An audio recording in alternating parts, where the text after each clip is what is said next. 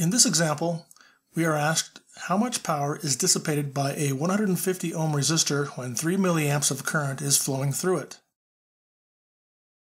So, as usual, we will begin by writing down our given information, and we have resistance given as 150 ohms, and we have a current given equal to 3 milliamps. That's 3 times 10 to the negative 3 amps. And what we are asked to find is how much power. So we're looking for power. Now we'll look for a known relationship between the given information and the unknown we are trying to solve for. And we have this form of Joule's law. Power is I squared times R. Since we know I, we know R, we are in a position to solve for P. So the solution, P is equal to I squared, that's 3 times 10 to the minus 3 amps, squared, times a resistance of 150 ohms. And we get 1.35 times 10 to the minus 3, or approximately 1.4 milliwatts. And that's what we were asked to find for this example.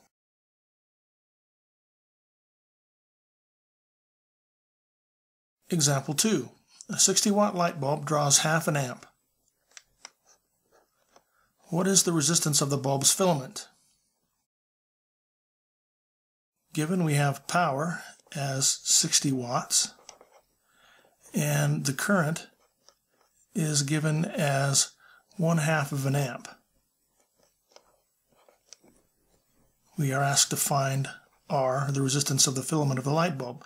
What relationship do we know between power, current, and resistance? Well, we have power is I squared R. And we're asked to solve for R in this case, so we will rearrange that algebraically and write that R is equal to the power divided by the current squared.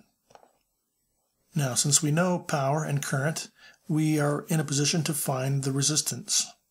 So we'll write that R is equal to the power, that's 60 watts, divided by the current squared, that's 1/2 of an amp squared. That's going to be 60 watts divided by 1/2 squared is 1/4 amp squared. And that's going to be the same as 4 times 60, and that will be 240 ohms.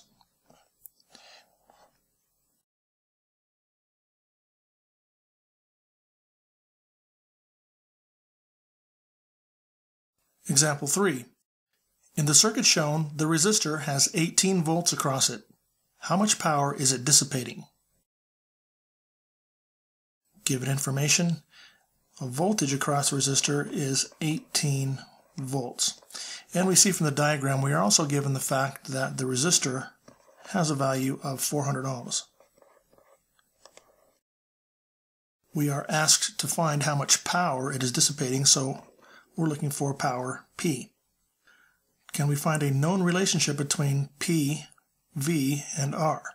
And we can. We can write that P is equal to V squared, the voltage squared across the resistor, divided by the resistance. Since we know the voltage and the resistance, we are in a position to solve for P. So we'll put in the values that we have.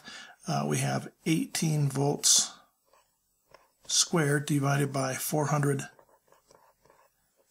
ohms, and that's going to equal 0.81 watts, or 810 milliwatts, which is the preferred way to report this answer.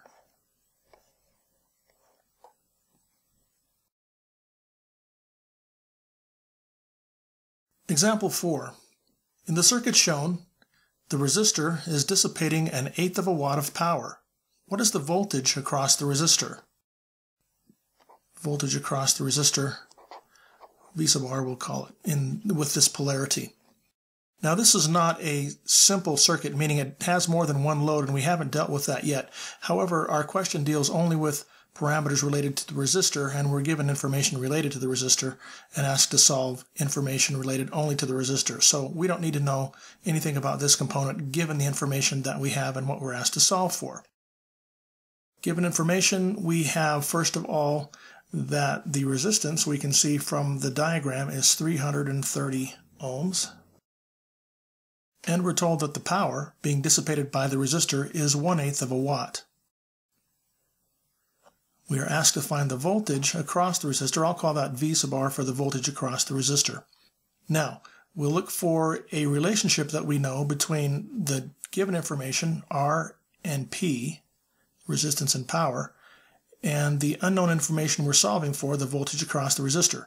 And we know this relationship, that power for a resistive load can be written as V squared over R, where the V we're looking for here is the voltage across the resistor. So we'll write it using that notation. Now, we're going to solve this for V. So we'll first write that V squared is equal to the power times the resistance. And that's not solved for V, that's just solved for the voltage squared. So now we'll take the square root of both sides, and the voltage across the resistor we are looking for, and these should be R's here,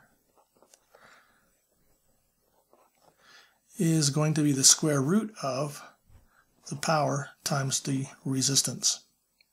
And we'll use that to solve this problem. So V sub R is equal to the square root of power was given as 1/8 of a watt times the resistance of 330 ohms, and we get approximately 6.4 volts.